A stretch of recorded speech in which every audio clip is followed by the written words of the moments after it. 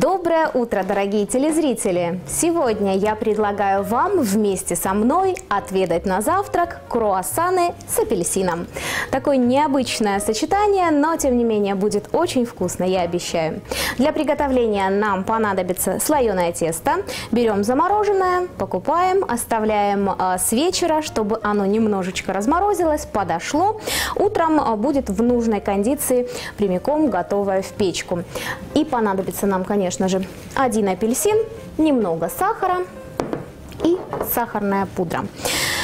Предлагаю почистить апельсин. Слишком мелко рубить мы его не будем.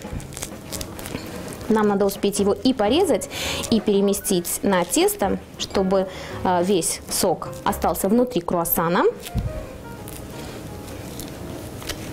Очищаем от кожуры.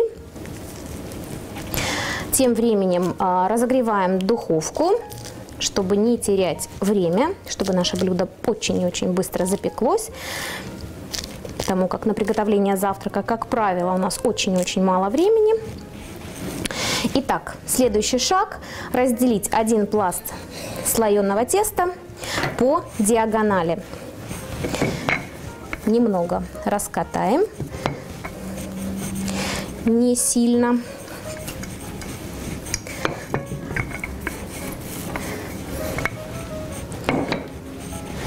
Ну и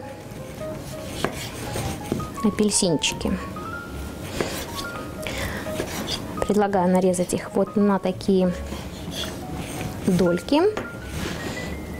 Укладываем следующим образом. И еще немного, чтобы начинки было побольше.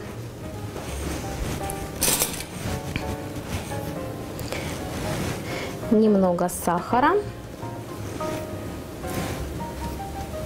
Заворачиваем от толстого края к тонкому.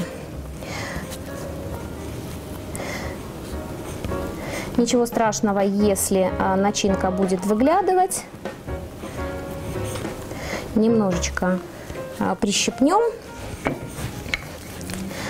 Нам главное, чтобы сок не успел вытечь. Ту же процедуру проделываем с другим круассаном.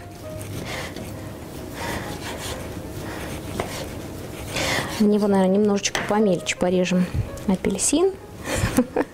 Захотелось сочного круассана, слишком крупно порезала на первый. Складываем небольшой горкой. Немного сахара. И вновь заворачиваем. Еще один круассанчик готов. Выпекать мы их будем на противне. На него я положила пергаментную бумагу. Это значит, что смазывать противень уже не надо. Выкладываем круассаны. Можно сверху смазать взбитым яйцом. Можно этого не делать. Отправляем круассаны в духовку на 10-15 минут.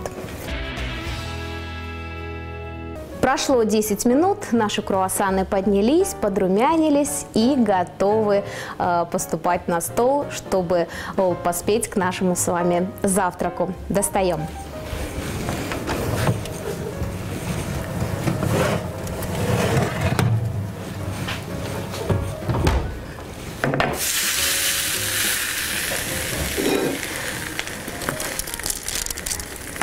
Вот такой простой, недорогой, а главное, очень-очень красивый завтрак мы сегодня приготовили. Напомню, что мы пекли круассаны с апельсинами на слоеном тесте. И еще немного, чтобы уж совсем было красиво, можно посыпать их сахарной пудрой. Наш завтрак готов. Приятного аппетита, и пусть сегодняшний день будет таким же сочным и ароматным, как и ваш завтрак. Всего хорошего!